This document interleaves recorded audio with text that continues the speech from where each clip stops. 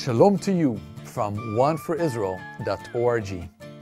The marvelous Torah portion before us is called Vayetze, Hebrew for He Went Out. It details Jacob's journey of faith with God and God's faithfulness to His promises and covenant to Abram.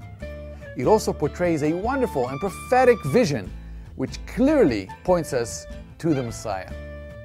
We will focus on Jacob's dream, often referred to as Jacob's letter or Stairway to Heaven, the original one. Let's read Genesis 28:12-17. And he dreamt, and behold, there was a ladder set up on the earth, and the top of it reached to heaven. And behold, the angels of God were ascending and descending on it. And behold, the Lord stood above it and said, I am the Lord, the God of Abraham your father, and the God of Isaac. The land on which you lay I will give to you and to your offspring. Your offspring shall be like the dust of the earth, and you shall spread abroad to the west and to the east and to the north and to the south. And in you and your offspring shall all the families of the earth be blessed. Behold, I am with you, and will keep you wherever you go, and will bring you back to this land. For I will not leave you until I have done what I've said, what I've promised you. Then Jacob awoke from his sleep and said, Surely the Lord is in this place, and I did not know it. And he was afraid and said, How awesome is this place! This is none other than the house of God, and this is the gate of heaven. We see a meaningful and striking parallel between Jacob's journey of faith and that of his grandfather Abraham. 1, both left their father's houses. 2, both make their first stop at Bethel, where God spoke to both. And 3, to both God promises the Abrahamic blessing at Bethel. God's affirmation of the Abrahamic covenant to Jacob is a great encouragement for us. God means what He says. Like Jacob, we serve a faithful God whom we can trust with our lives and hold on to His promises. Praise Him.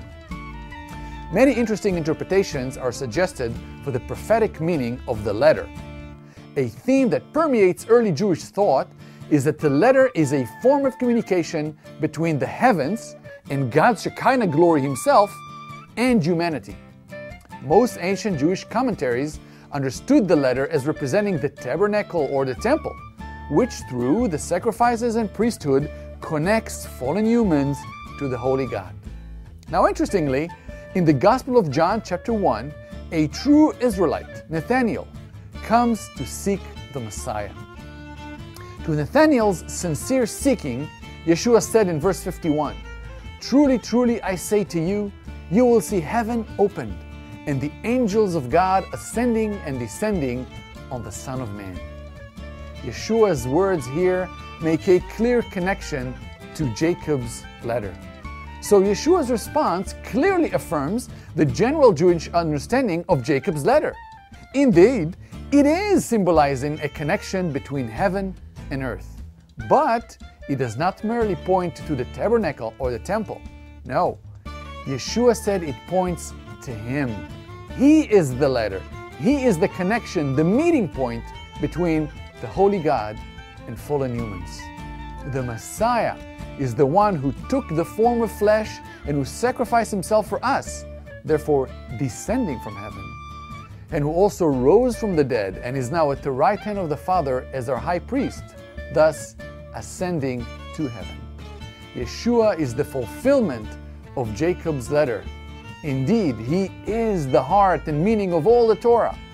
That is why He said, If you believe in Moses, you will believe in me. Please join us next week for another installment of 5 Alive. Wishing you God's Shalom from One for Israel, and don't forget to share.